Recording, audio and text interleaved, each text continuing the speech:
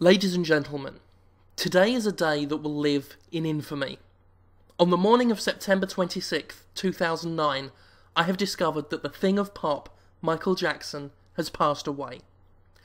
The singer-songwriter, famous for his appearances in Dirty Dancing and Ghost, died about 3 days ago and it wasn't even on the TV. Quite how the People's Princess could have died with such little fanfare is beyond me, but I've decided to shoulder the burden that the so-called mainstream media shrugs off. I am honoured to pay tribute to the smooth criminal in the only way I know how. A video game show. What I've done.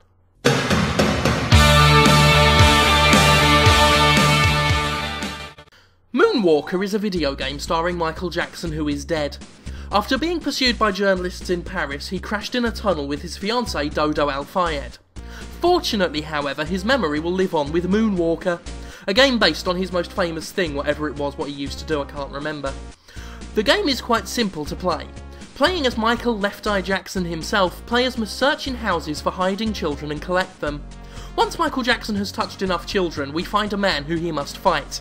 It can get a bit repetitive hunting down kids and beating off men, but it's a fitting tribute to the man who famously made OxyClean a household name. The game caused controversy when Jackson's wife, Courtney Love, tried to sue the game makers for their portrayal of him in the game.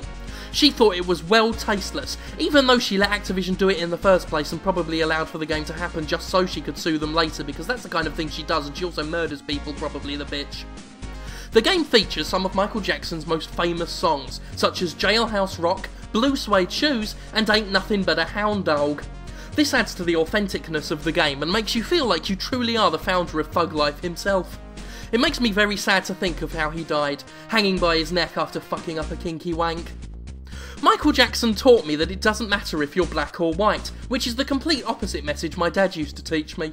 I have fond memories of going out at night with my dad and his big stick, but Michael Jackson taught me that those nights were wrong. Very wrong.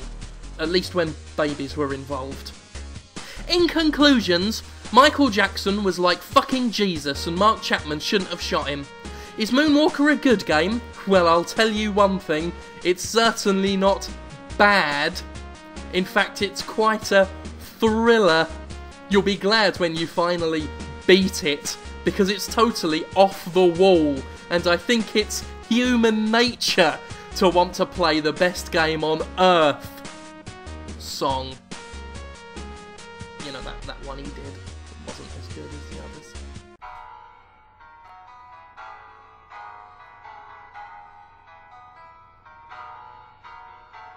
Goodbye, England's rose. May you ever grow in our hearts. You were the grace that placed itself where their lives were torn apart.